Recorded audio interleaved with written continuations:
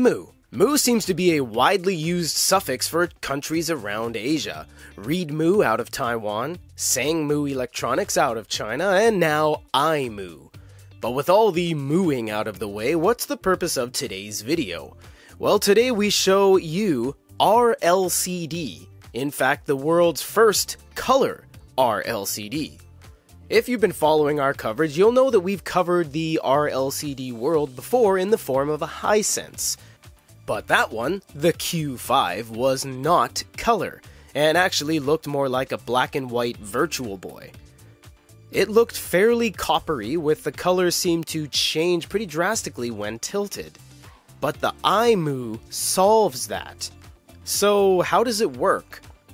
LCD utilizes backlight behind the screen in pixels that are switched on and off electronically in order to create color. As light passes through the pixels, it hits our eyes, and that's the color we see. RLCD introduces a reflective layer with a polarizing filter, which basically reflects the light around you back to the user's eyes, therefore using ambient light as a priority rather than a backlight.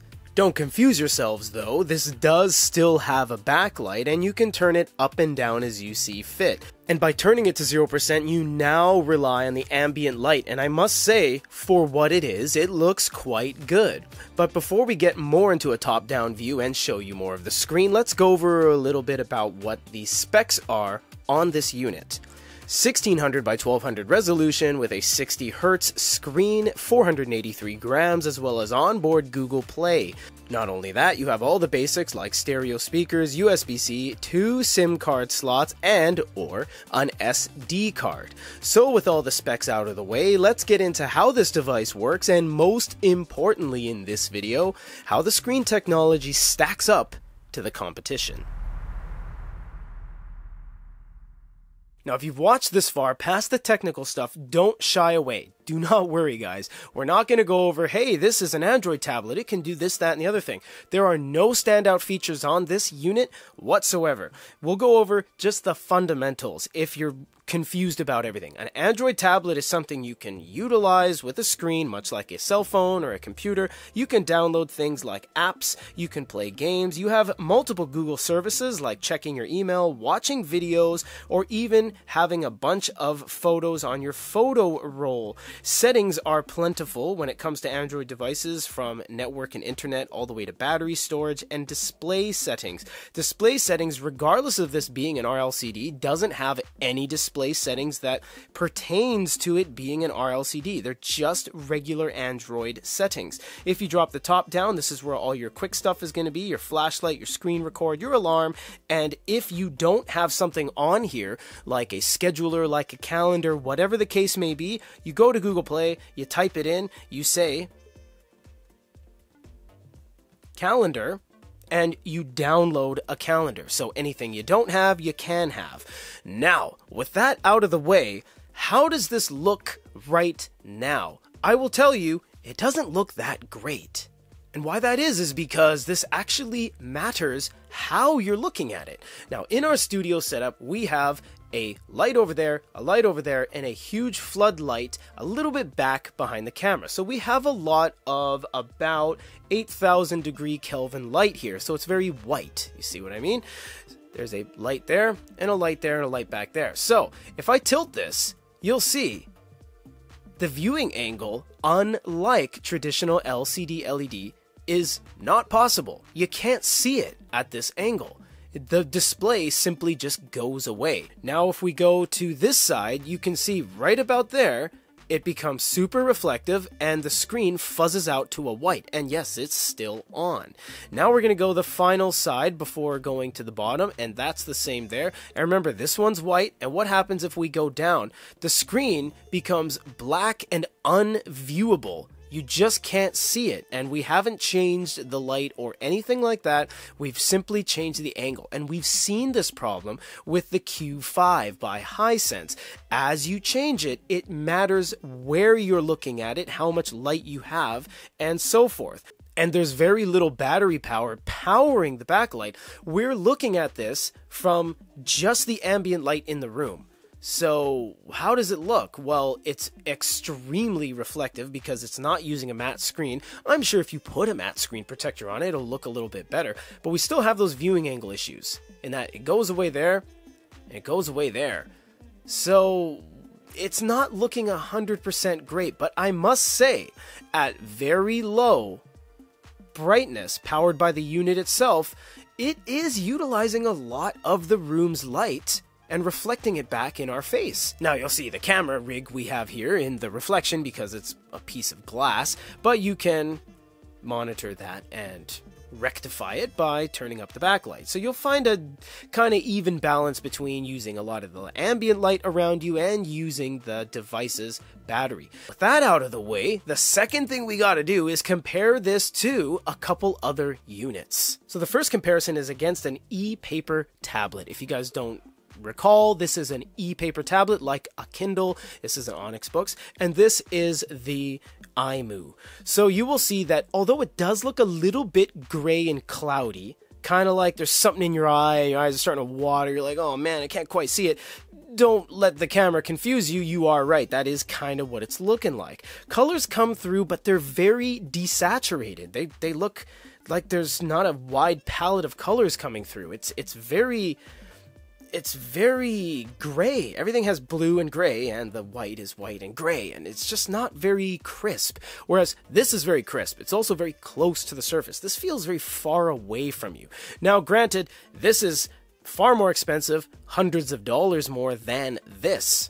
Granted, this doesn't show color. They do have ones that show color, which we'll show you in a second, but this particular one does not have color. This is black and white e-paper. We can go to Google Play on both of these and kind of look how it looks next to each other, but for the most part, this one is going to be more ready to go at any given time. Oh, we got Jurassic Park on both, which is good.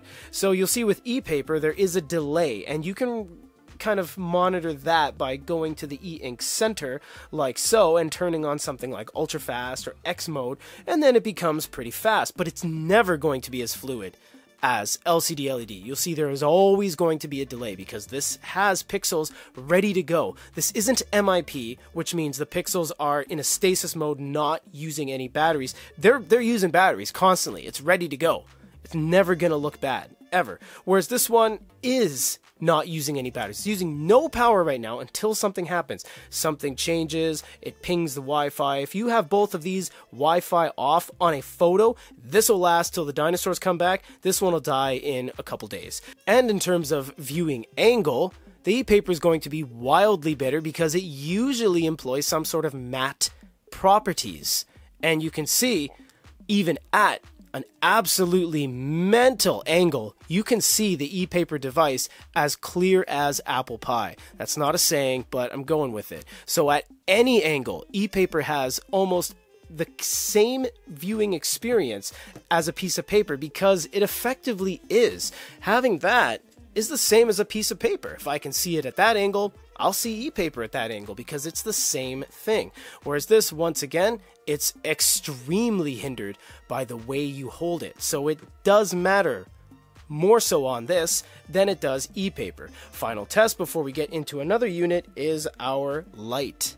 When you have light on an e-paper screen, it doesn't really destroy the image too much. It does give it an overall just kind of paper experience. It is, and you can see the actual reflection isn't a reflection, it's more of a diffused interpretation of what's going on, whereas in this one you're seeing the actual thing. That's the actual light in your hand. But I must say, the colors look way better when you overexpose it and actually add an extreme amount of light to the situation. You'll see all the colors are very muted here, but as you add more light, you put more potential to the reflective layer, thus giving it a boost, and it looks fantastic. This is where it gets interesting. This is LCD, this is RLCD, and both lights are completely to the very bottom as much as possible, all the way to the left. That looks way better. This looks terrible. It's extremely reflective. We see the ceiling pattern here in the studio. And the colors look absolutely awful, and it's just reflecting everything. And even from my angle, I can't really see the screen very well from this angle behind the microphone. That is much better. But how do the angles stack up to each other? Yeah, it's pretty bad there, and it's pretty bad there, and it's pretty bad there. It just goes away. So in terms of the viewing angle, some LCD LED devices have a great viewing angle, but this particular one doesn't, and RLCD is just kind of that much worse. So it does give it some power that when you have something that is running RLCD, which we've seen on the Hisense, there is something to be said about using the ambient light, and it doesn't actually reflect as much as you would think. Now, when we move over to getting a very extreme glow light, then you see everything tilts in the LCD's favor, because that looks super vibrant. That looks like a crisp HD 4K TV, you know what I mean, to just dumb it down for the layman, basically. It looks really crisp and great, and now you see the trade-off you pay for having RLCD is just not up to snuff. This is max brightness, and from the naked eye, it looks like there's a sheen of pizza flour left off of the table where you make the dough, just left on this thing, and you can't scrub it off. It's just so cloudy. It's almost like it's tricking me that there's something wrong with my eyes, and then I go over to here and I'm like, oh wow, time to get Township, because that's looking mighty fine. So that's really the trade-off, is that this is using far more power, using entirely zero ambient light, but this has a reflective light layer.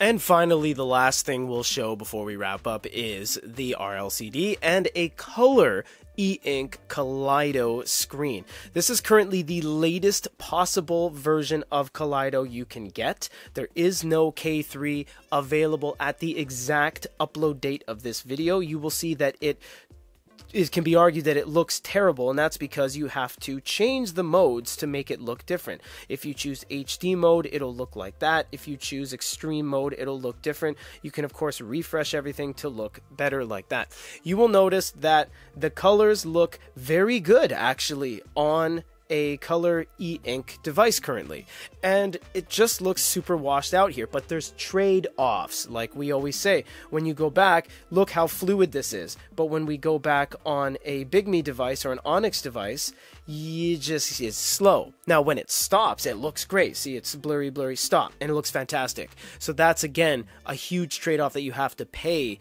between RLCD and color e-ink. But I must say, in the world of e-paper, these two are extremely similar to each other.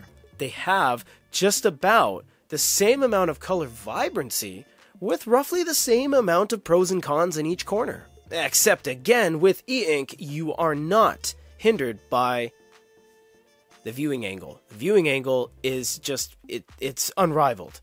It doesn't matter how you hold this thing. If you can see a magazine at this angle, you better believe you can see e-ink at this angle. RLCD is very interesting in that it seemingly has all the benefits of a low power consumption alternative to e-paper, while still using LCD LED. Evidently, it's also not more expensive than other LCD tablets, and in fact is cheaper than comparable e-paper tablets. So why aren't people using it? Well, the big thing is that although it does work and you can see it in multiple ambient light situations, it just simply doesn't look as good as standard LCD. There seems to always be a trade-off. It looks fuzzy and more washed out, more gray, and as if there is more things in the way. Also, the display is inconsistent based on what type of light is in your room, how much light, and the angle at which you're looking. Out of the countless millions of devices out there in the ether and the current availability of reflective technologies, this really is the only choice available in color. If you want to grab one, check the link down below and let us know what you think. Thanks for watching.